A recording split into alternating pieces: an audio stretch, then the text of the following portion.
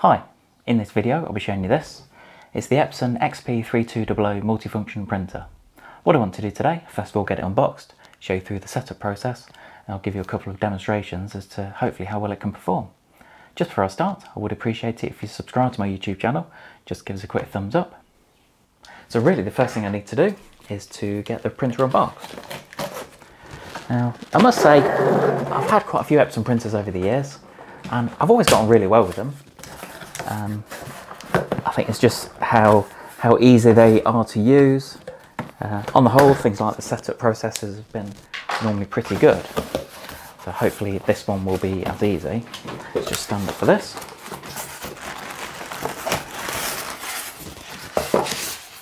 So there's a small amount of packaging. There we go, one printer.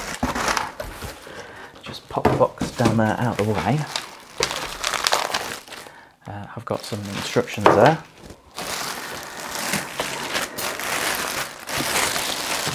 Let's have a look. Now, there are different, I suppose, ways you can buy the ink for this. Clearly you can just go and buy the cartridges, and with the printer you'll get some small cartridges with it. These are normally the smaller versions. There are as you can see on the side, it says 604 and 604 XL. There are different size inks that you can buy, I suppose really depending how much printing you're going to do. There is also a subscription service that Epson offer. Clearly if you just go onto the Epson website, then I suppose if you do a lot of printing, so if you're going to use it, so if you're doing a lot of printing for the kids' homework or a business, something like that, then perhaps things like the subscription service may be a better option for you. Whereas for other people, if you don't tend to use it that much, then perhaps just buying them when you need them could be a better option for you. But anyway, so let's just get the tape off the side. This is all just, I suppose, what they call transit tape. Just keeps everything together while it's moving around. Last thing you want to do is to, when it's moving around, for any bits to start moving or breaking off, because some of these parts, like at the back here, looks quite delicate. That's just popped out there. That's it. So got quite a bit of tape around the front here.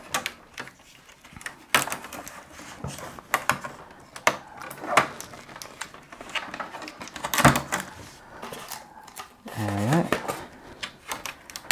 Just get all of that off. There we go, a clear film on the front. I think we are on the home stretch with the blue tape, or mission blue tape. There we are. So, I've got all that done. No, still got some around the side. That's the lid. There we go. Right, there's a bit inside. So, final check. Have we got rid of all the blue tape? Can't see any inside. And just before I start the setup process, while I think about it, I'm just going to measure the printer for you. Because for some people, if it's going to sit, say, on a desk or on a worktop, then it could be the case that sizes could be really important for you. So the size of it, so width-wise, you're looking just under 15 inches or about 38 centimeters. As far as the depth, so front to back, 30 centimeters or just under 12 inches.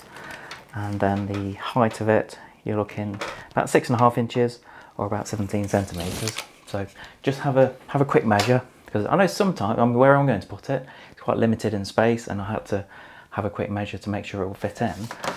Something else to bear in mind is that sometimes if you are going to put, say, paper at the back, so you normally load the paper in at the front, but if you are going to have paper printing out at the back, then that could be something to consider as well.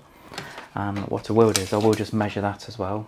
So if you're going to take that part into account, then really you're looking at, I'd say allowed, say 15 inches or around 38 centimeters for the depth of it if you are going to sit it in quite a confined area. So really what I need to do is to get this connected up, get the mains connected.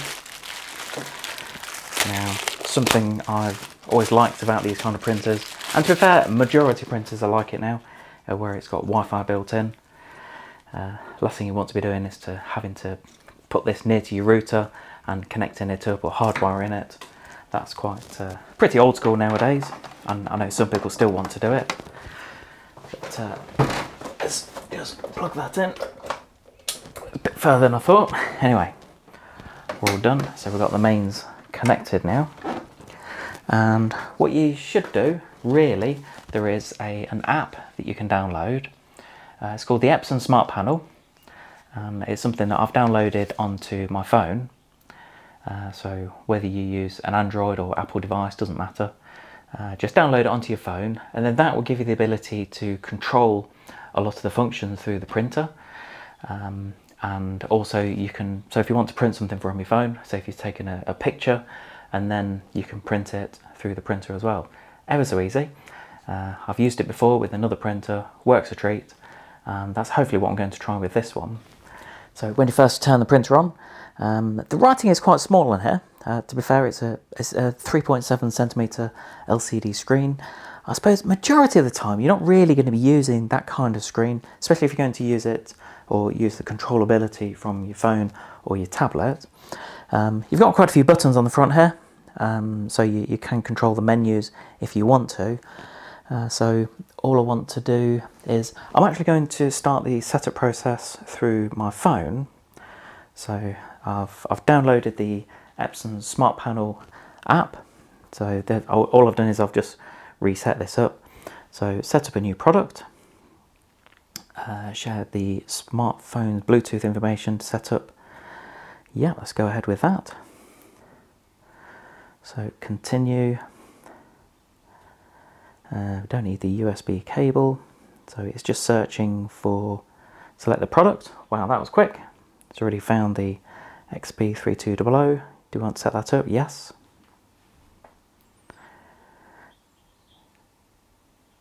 Right, so please wait. Get ready for ink initialization. Continue. So it's going to take me through the step-by-step guide. Continue. So before we start, make sure you follow these rules. Stay in front of the printer. Do not turn off the printer while setting up. So I can hear it whirring away at the moment. I haven't actually put the ink in, so that will be very interesting to see. Hopefully it will recognise that the cartridges are not in there yet. That's it. Yeah, so it's recognised that. So let's start with the inks, refer to the image below and open the scanner unit. Insert the ink cartridges. This should be well, it's got a relatively simple process to pop them in. All I've done is I've just opened them all because they're all in individual packets. It does say just to give them a quick shake before you put them in. So I suppose if it's been sat in transit for a while, then the ink may have settled.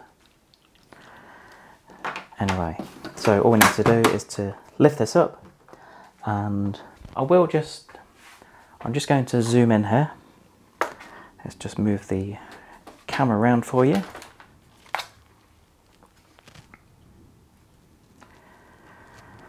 There we are. So you can see it's clearly labelled in here as to the cartridges. All I'll do is I'll just work from right to left. I'm sure it doesn't matter which way around it goes.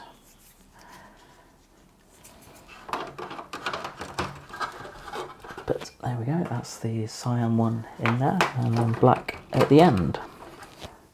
So there we are. So that's all of the, just zoom out a little bit. So now we've done that. So we've got all of the cartridges in there. Yeah, it doesn't really matter which way around you do it. And throughout this whole process, he's just showing you which, just to put everything in. So now I've done that, and you lift it up a little bit, then that pops down, and then lift it up once more, and then you're completely down. So let's start the ink. At the bottom just says start the ink initialization. There we are. It's just starting to bumble away there. Just give me opportunity to clear some of these little bits up. So this will normally take, I think it's normally a couple of minutes to go through. Initializing ink, that's just saying, yeah, so what you can do is, if you want to, if you had to go and do something else, then you can just, it can send you a notification, just say when it's done.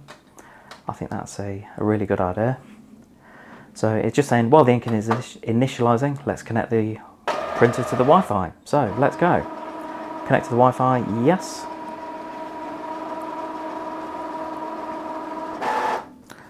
I was just about to use this opportunity to go and put the kettle on, but I think I'm going to wait. Let's crack on, get the setup process done. So it's found the Wi-Fi. So it's found the Wi-Fi code that I've got here. That was really quick. And all I'm going to do is I'm just going to get my Wi-Fi code. So I've just finished putting the Wi-Fi code in here. It's just saying wait until the printer's Wi-Fi setting is complete. It has got like a progress indicator across the top here as to how far along we are with the whole setup. So that's pretty good. It's just saying it's up to about 6% at the moment on the Wi-Fi. So I'm just going to pause a minute, go and stick the kettle on because I'm gasping for a cup of coffee. There we are. So on the front there it says initialization complete. Just through the app it's saying, so preparing settings, wait until the printer's Wi-Fi setting is complete. Now it's saying that the Wi-Fi setup is complete, smartphone and printer are connected, but the most important job of all, I've got my cup of coffee. Nice strong cup of coffee. Nothing better than that on a slightly overcast Sunday morning. Anyway, I'm sorted. Let's get the printer set up. So next, what do we need to do next? So wait until the ink initialization is complete, which I can see on the front display. That's sorted. So setup is complete and the printer is ready to use. Next, and you can see the progress at the top there. So that's almost done. You've got different support. So do you want to connect a computer to your printer? I might do in the end, but not at the moment. So if you want to connect your computer, you can do. Just follow the instructions. The setup instructions are also provided. Display the panel home screen next. Right, so here we are. So that's the, this can just take you through the different, I suppose, how you want it to be laid out. Let's go for a tile. So let's use tiles. I think that, so latest firmware is available. Do you want to update the firmware? I always think this is really important. I know it's very tempting to just go, no, I want to crack on with the printing, but what I'm going to do is I'm just going to update the firmware, put my teeth back in, sorry. So I'm going to update the firmware for this. So I just want to try a couple of demonstrations. I suppose the first one I want to try, so this is the layout of the Epson Smart Panel that I've selected. The first one I want to select is this one. This is the scan. I suppose this is good for, I don't know, say a document or a photo. This is an old photo that I got. That's William, my youngest, and myself. Clearly I've changed quite a bit since then. But I'm just going to put it into the corner there. I just want to select, so I'm going to select quite a high DPI, so it's 600 DPI, and so I'm just going to pop some paper in at the back there. There we go. So as I say, I've selected the high resolution for this one, just because it's a photo, because it's the standard paper compared to proper photo printer paper that I've used before, and it does make a difference, but I just want to give this a go. So let's press start and see what we can come up with. So this will be quite interesting because for the kids, you know, things like scanning documents or scanning things can be quite a useful thing. So this is just going through and scanning at the moment. Not sure if you can hear it through the, especially through the microphone. That's it. And then all I want to do now is just to print. So press the print. There's a lot of different options on here. I suppose initially all I want to do is just print it, but I fully understand why they want to give you all these options. You've got things like the borders, you've got print quality. So what I want to do, because it's a photo, I want to, I suppose, print this in as good a quality as possible, even though the paper I'm using is just standard A4 paper on here. So I think let's just crack on with it. Let's get the printer going.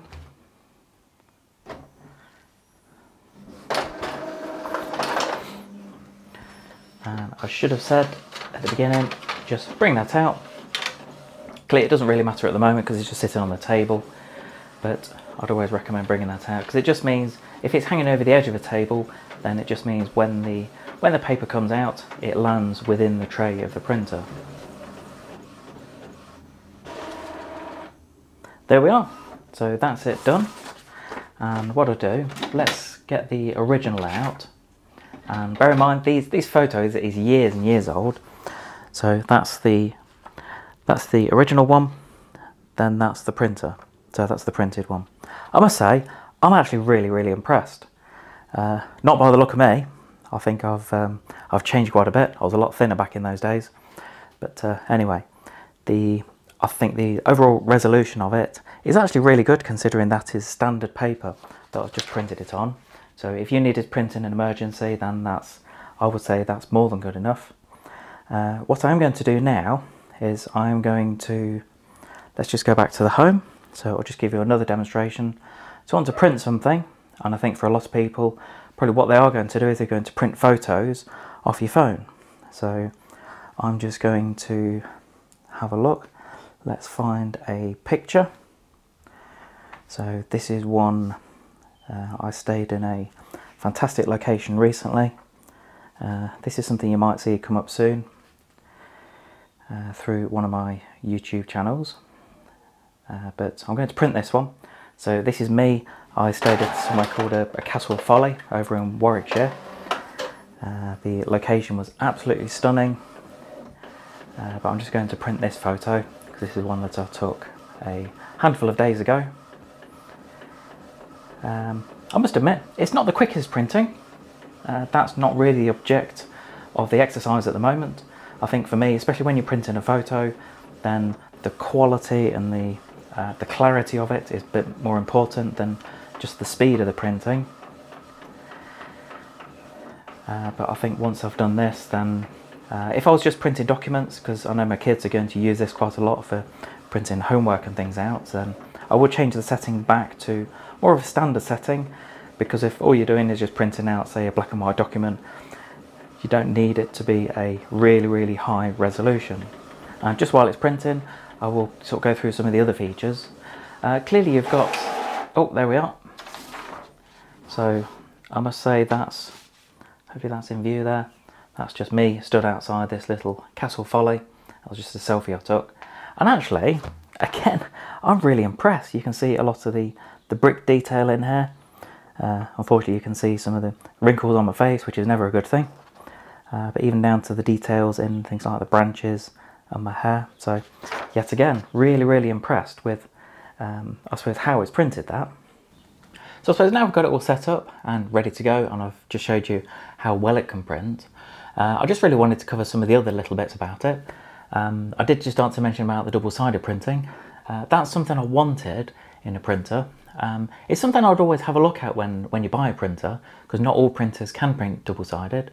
But if you are going to print quite a few documents, I know my kids are printing quite a lot at the moment, going through some of the senior years of school and college.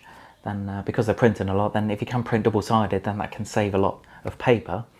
Also the individual inks, I just showed you got the 4 individual ink cartridges.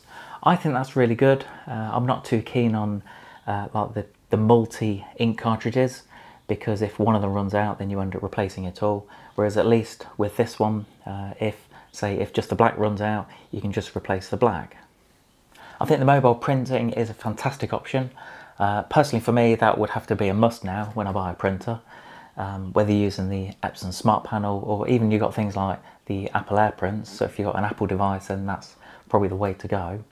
When it comes to the speed of the printing, I know I've shown you printing photos out there. That wasn't the quickest, but I must say I'm really impressed with the quality. And as I mentioned, that's really a higher priority than printing it quickly. As far as the speed of this, it has got the ability to print up to 15 pages a minute in colour, or up to 27 pages a minute in black and white.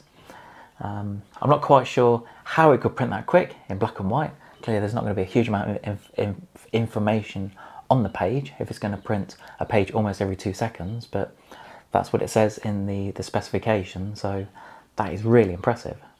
Anyway, if you are thinking of buying one of these, I've provided a link below to show you where to get one at a competitive price. I hope you enjoyed this quick video on the Epson XP3200 multifunction printer. I know it's not a long video, there's quite a lot of demonstrations I could have done, perhaps comparing it with another printer or showing you the full range of specification, but I just wanted to try and keep it short and sweet, just to give you a quick demo. And I think some of the demonstrations I've given you have actually, I'm really impressed with how it's performed. Anyway, all I'd normally say is please subscribe to my YouTube channel, just give us a quick thumbs up, leave any comments below on the video. I always ask for comments, whether it's good or bad, about the video. If you've got any questions on this, then this is actually going to be one I'm going to be using at home. So if you've got any questions, then just pop it in the comments and I'll get back to you.